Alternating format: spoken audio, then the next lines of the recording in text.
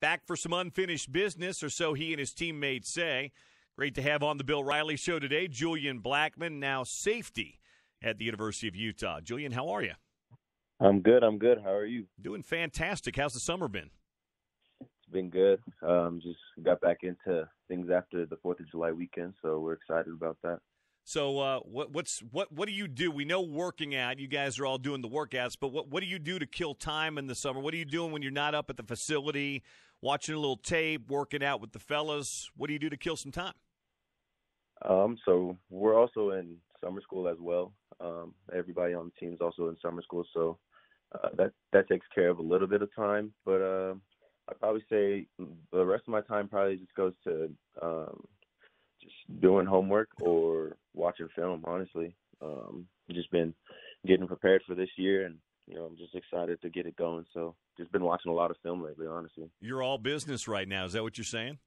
Hey, yes, sir. The business has begun. So you're watching film. Are you watching specifics? Are you just going back and watching games? Are you doing cut-ups of you? Is it defense? Is it opponents? What are you watching in the summertime? Oh, I'm watching BYU film right now. So I'll go through, pretty much all of their throwing concepts, just going through the things that they run a lot, the tendencies that they like to run on, certain downs, controlled downs and third downs, just pretty much everything, just breaking down everything and trying to consume everything. And, me and Coach Galley and have been talking about this for a little bit, so we're just excited about it. And, yeah. So you should have a pretty good read on that guy that's throwing the football on the other side. You certainly had a good read last November. I mean, have there been any family gatherings? Has there been anything where you've been kind of taking mental notes, sizing him up a little bit more than usual? Nah, nothing like that. I only wish the best for him, as he does for me. So, I'm just excited to play again, because, they just been, like everyone says, they've just been talking a lot. So I'm just excited, just get out there and play. So you guys have definitely taken note of that, right? They had their media day last month. It seemed like it was more about you guys than anything else. You guys as a unit, I know you have, but have you and your teammates taken notice of the talking? Oh yeah, we definitely took note. That's one thing that's funny is, we had that little talk that they had playing in our weight room while we were working out for a couple of days, of what they were saying. But we're not really a talkative team. We just know we're going to take it game by game. Whether we're playing BYU or not, we just know that we got to take it one game at a time because we have a different end result than they probably do. When you look back on last year's game, what's your takeaway from that game? Mine was that I was surprised that they were up by as much as they were on you. And I'm curious, because I've talked to a lot of guys, your teammates, about this, but they controlled really 2.5 quarters of that game. Your interception turned it a little bit, but I always tell people they went back down and scored after your pick six, Julian. So they're up 27-7 on you guys heading to the fourth quarter. When you go back and watch that tape, what stands out, and why do you think that you guys struggled for 2.5 quarters in that game? Just some missed assignments. Some guys being out of place on certain plays, and it caused big plays for them. But what was going on in the locker room, honestly, at halftime is everyone was calm, man. Like no one was acting crazy. No one was thinking, oh wow, we're gonna lose BYU. No, everybody just was ready. Like, all right, we're gonna come back. Like, don't worry, it's gonna come. We're just gonna start having to make plays, and we started making plays. And then that's when we got rolling. You did. Julian Blackmon's with us here on the Bill Riley Show. You guys played him at the end of the year last year. You had the Pac-12 championship game the next week. That's generally where the game was played for many, many, many, many years when they were in the same conference. You guys aren't in the same conference anymore. Do you like the idea of playing that game first, getting it out of the way, and having the offseason to get ready for it? Honestly, yeah, I would say that I like the game first just because, the anticipation and the want to just jump back into football, it just makes it more exciting, especially for our guys. Everyone knows that the BYU-Utah game is a really big rivalry. So just knowing that it's our first game, like everyone's just always excited in the weight room. Everyone's always, ready to come and learn whatever that may be. But yeah, we're all just kind of excited that we get to play these guys first, and it'll be fun. 51 days from today is when it goes. Practice begins in 3 weeks from today. You guys get out and report for practice and stuff like that. I want to talk about the season in a minute. I want to take a step back because I don't think you and I have ever kind of gone back in time. You come from a really good athletic family. Your brother's a heck of a ball player. He's a basketball player. Is he done at Santa Barbara? Is he going to play pro now, or has he still got a year left? No, so he decided not to go to the combine. Okay. This was his last year. So yes, sir, he's done. So but heck of a basketball player, heck of a hooper. You're a good athlete too. But you weren't one of these 4 or 5-star guys coming out of Layton. I mean, you were a good athlete, but Right. Utah saw something in you. And I always talk about this because it's one of the reasons that Utah was always really good in the Mountain West, and they've remained good recruiting-wise. Kyle Whittingham and Morgan Scally and Sharif Shaw and guys like that are able to find guys that will fit within their system. When they're recruiting you, what was their pitch to you, Julian, and why did you think that you'd be a good fit at Utah? Honestly, so I kind of started the recruiting process late. I didn't really understand it like that. I just knew that I wanted to go to college. So, I went to one of the camps that they had, and it was my junior year, and that was when Coach Shaw had noticed, and he kind of was familiar with me already just because of family friends. Him and my dad knew each other before I was even born. So he was familiar with me, and he was like, "Hold on, this kid's like special. Like this is more than like a game. This is family. Like I know this kid can play. Like I know he can do it." And then Coach Scally came over and just started like really watching me play. And then they came to one of my basketball games, and that's when it kind of sold them. My senior year, they came to one of my playoff basketball games against Bingham, and that was when Coach Scally was just kind of like, "Hey, like we have this offer for you. We really think that you can do it. Like, what do you think?" And right there, I was like, "Oh yeah, this is the only one I've got that's D1." So yeah, I'm down. Yeah, I'd say so. If your other ones are D2 or D3 or 1AA or JC, when Utah comes offering now. There's a pretty good history of playing defensive back at the University of Utah. Obviously, you probably knew a little bit about that. But what was the biggest adjustment for you when you came into the program? Again, not a really highly touted guy, but a good athlete. When you stepped in, you were pretty quick at getting involved in things, Julian. Right.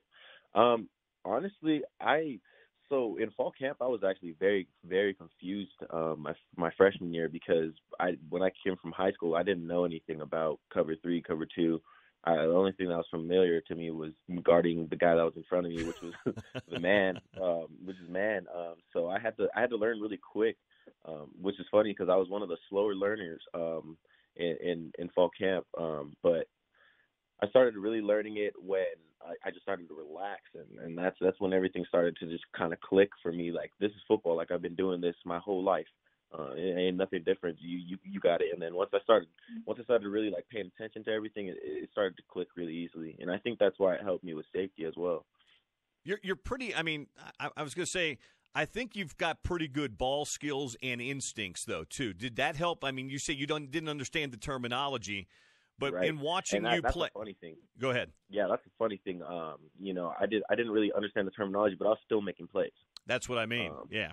Yeah, I was in fall camp. Yeah, all fall camp, I was still making plays, but I just was just making plays rather than knowing why I was making the plays. So that was the difference. But yeah, I'm always curious because it happens every year. Offense to defense, defense to position. Who made the pitch of moving you from corner, where you were a second-team All-Pac-12 corner twice, to safety? Was that your idea? Was that Coach Shaw's? Was it Coach Scally's? Coach Witt? It was my idea. Really? So before the bowl game, I sat down with Coach Shaw and I talked to him. And I said, "Hey, Marquise and Corian are leaving next year, and I think that since I'm staying, like, this was my decision too." And I was like, "Since I'm staying, I want to play safety. Since they're leaving, I feel like that is like the position that I can be really good at." And they just agreed with it, like, right there. And then I started playing safety right there. Was your initial move to corner from high school tougher, or has been the move from corner to safety been tougher for you? I'm going to guess it's the first, right? Yeah, definitely the first. From high school to corner was definitely more difficult than corner to safety. Because you look again, it was only spring football, and I always tell people let's not lose our minds over spring football because it's not real football. Yeah, right. But you were making it seemed like every day we're out of practice, you're making a play in spring football, so you looked really comfortable. What's the biggest change for you? Is it kind of getting everybody lined up in the right spot, not just worrying about you, but worrying about everybody else? Because that's kind of what your guy does.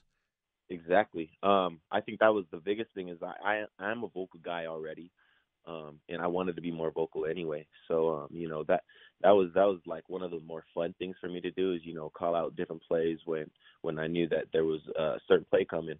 But I think the most difficult thing for me going from corner to safety was just understanding all the terminology inside. With the interior lineman and just understanding gap coverages because you have to learn strong safety as well as free safety here. So I had to learn strong safety. And strong safety was the harder part. Free safety came really easy just because it's playmaking. So yeah, that was probably the hardest. You and T. Burge have a good rapport back there. Oh, definitely, yeah. Yeah, we had an interview today. Just talked about a couple things with why me and him are going to step in and keep things going from Corian and Marquise where they left off. We think that we'll start off or keep it going just as well as they were. So well, that's good. By the way, it's funny. You are very talkative. You've always been a great interview, talkative, outgoing. You couldn't be more opposite of Jalen. Jalen is like Mr. Quiet, straightforward, all business. You guys are pretty polar opposites, though, aren't you? Yeah, that's what's funny about me and Jalen's game is, we're actually very opposite. Like, I'm the talkative one. He's just the quiet one. He's the technician. I'm more of the athletic one. I use my athletic ability more. It's just funny, but, at the end of the day, me and Jalen get along very well. He's also one of my really closer friends on the team, which we're all very close, which is nice. But, yeah, it's funny how opposite we are on the field. Couple more minutes here with Julian Blackmon. Couple of guys battling for your starting spot at the other corner, Tariq Lewis and Josh Nurse. Josh was a receiver when he came to the program. Now he's a corner, big, tall, lanky corner. Tariq got to play a little bit there last year. Give me a little scatter report on both those guys. I assume they'll both probably play, but everybody loves to be the guy out there when the game starts. So kind of give me a little scatter report on Tariq and Josh and where their games are. Honestly, they're both like you said. They're both going to play. They're both ready to play, and we trust them both. So it's going to come down to what the coaches want. But I just know that right now, I just love how long Josh Nurse is, and his passion of the game is just second to freaking Coach Shaw's passion, and it's crazy. But in terms of Tariq's a playmaker. He's always willing to make plays, and he's tough.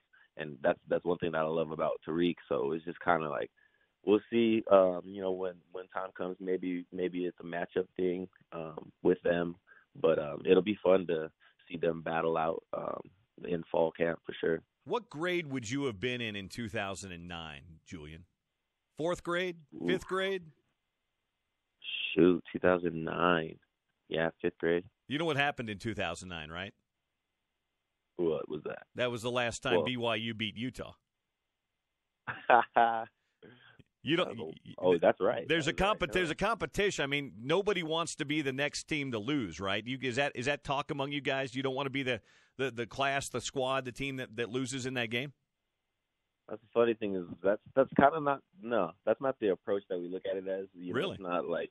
No, it's not. We don't want to be the guys that lose. It's we're about to get them out of the way of what we're we're trying to accomplish. We don't really think about it as that way. I guess it's the mindset is a little bit different. The mindset is we're going to win that game anyway. We've got bigger fish to fry. I mean, we're not going to overlook them because we know they're a good opponent, but this isn't our Super Bowl. It's theirs. This is just another game that we need to win in order to get what we want accomplished done. So everybody said unfinished business. What is the unfinished business? To win the Pac-12. That simple, huh? I mean, To win the Pac-12, that's the unfinished business. I mean, we won the South, and that was cool, but that's not enough for us. We want to win the whole thing. We want to be the class to win the whole thing this year. All right, I'm going to ask you a question. You get to move to offense. Britton Covey gets to move to defense. Oof. Who makes that transition easier? Oof, me. Really? Yeah. So are you playing slot or are you playing outside? Outside receiver for sure. Okay. So you think Britton would have a little more struggle playing safety than you would playing wide receiver? Yeah. I love it. I know what he would say. He'd say, nah, Julian would have more struggle at wide receiver. I was a wide receiver all growing up. Yeah, but that's just the competitors you guys both are. You're both going to say those things, true. right? True. Basketball-wise, who's the best hooper on the Utah on the Utah football team? If you were but better yet, better yet, Julian, no. Better yet, put together your five. You're putting together a team for the big three downtown, or you're putting together a starting five for a team. You guys are going to play. I don't know. You're going to play Larry's team, so you're going to put together five to match up with the running Utes. So give me, and because I know you're including yourself on this, right? Oh yeah, for sure. I have no doubt in my mind you're including yourself. So who are the other four guys that are joining you? Other four guys would be Jalen Johnson. Okay. Samson Nakua. Okay. And then I would probably have Bradley and I. Is Bradley setting screens? Yes, Brad. That's our big man. So you're going kind of small ball then. If Bradley's your big man, he's going to be kind of your undersized five, right? Oh yeah. We're going to be small, but we shoot threes. We're Golden State. All right. So you, Jalen, and Samson, Bradley, and who's the fifth? Bradley, and then the fifth would probably be Cole Fotheringham. Really? Yeah. Okay. We're going with Cole's a ball player. Yeah, he hoops. He's pretty good. All right, so that's the five you're squaring up. I like it. Now, can everybody shoot? All of us can shoot. Yeah, all of us are decent except for, Brad's not really like a 3-point shooter, but he makes them sometimes. He got a mid-range game, but he's going to set screens, rebound, and bring the toughness. Yeah, he's got some post shimmies, and he got all the accolades inside. So yeah, we need him. Okay, fair enough. Fair enough. Would you be on just about anybody else's team, do you think, if I was asking Cole or somebody else? Oh, yeah. Okay. Oh, yeah. All right, last question for you. There's going to be a lot of hype around this team this year. You guys are going to be picked to win the South. I don't have any doubt about that. A lot of people may pick you to win the league, too. How do you deal with that? You guys are going to have a lot of guys back that were part of that team a year ago, too. How do you deal with the hype around what this season might be for you? Man, that's one thing that our coaches, they harp on. Even our weight room coaches, they talk about how everyone has a target on Utah's back, especially because we won the South last year, and the teams that we beat are gonna want to beat us this year. But one thing I do is I just take it one game at a time, just like the coaches have been saying, and working hard right now so that the end result is the way that we want it. Because at the end of the day, this repetition, like if you can be consistent right now, then you'll be consistent inside of the during the season. So I just think that consistency right now is very important, and just repetition. Hey, enjoy your time. You're on the field in 3 weeks. You'll be on the field in 51 days. It'll be here soon. I appreciate you coming on the show today, Julian. I'll talk to you soon. All right. Thank you so much. I appreciate you guys. Thank you. Thank you, Julian. Julian Blackmon with us here on the Bill Riley Show today.